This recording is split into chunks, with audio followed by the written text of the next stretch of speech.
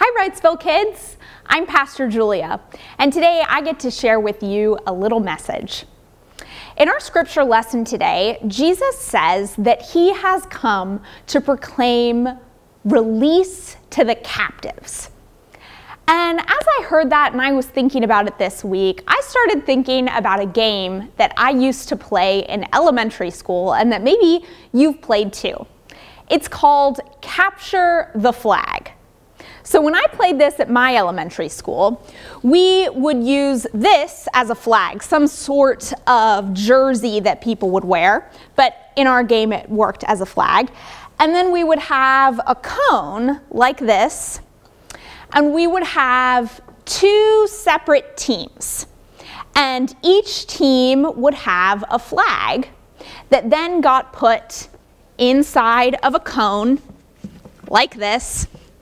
And the job that you had when you played was to try and steal the flag from the other team's side. But as soon as you went over onto their side, someone else from that team could tag you. And if you got tagged, then you had to go to the jail, which was really just a corner of our elementary school gym. But it meant you didn't get to play the game. Well, if I'm being honest, I was not very fast when I was in elementary school. And so I frequently ended up in this little jail spot. And it would be very sad because I'd be there and thinking about how I didn't get to play and I really wanted to play again. And then sometimes the coolest thing would happen. You see, we had a rule that said that someone from your own team, if they could make it, if they could run towards the jail and they got you by the hand, you were allowed to walk back safely together to your own side again and you could play.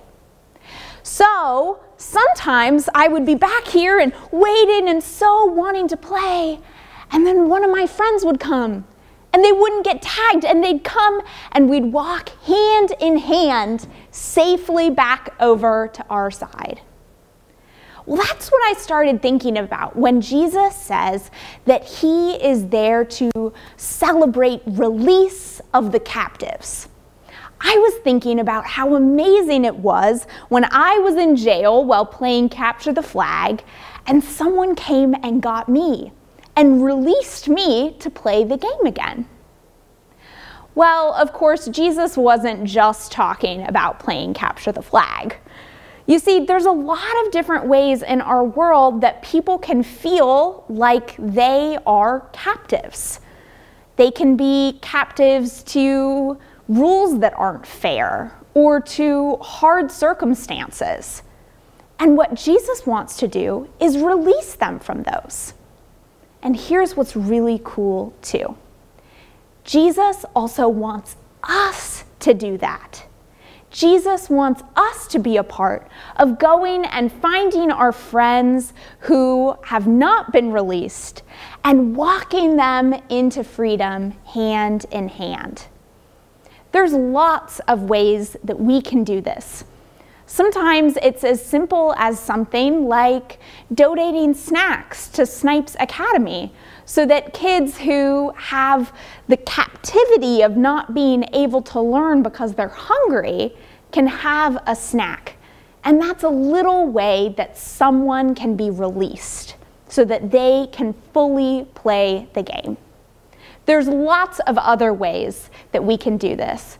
And I'd invite you to talk to your parents about some cool ways that you as a family might be able to help release people who are struggling.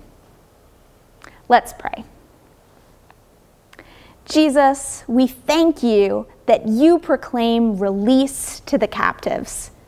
We thank you for releasing us. And God, please help us to help others as well, just like you have helped us. We love you, and it's in Jesus' name we pray. Amen.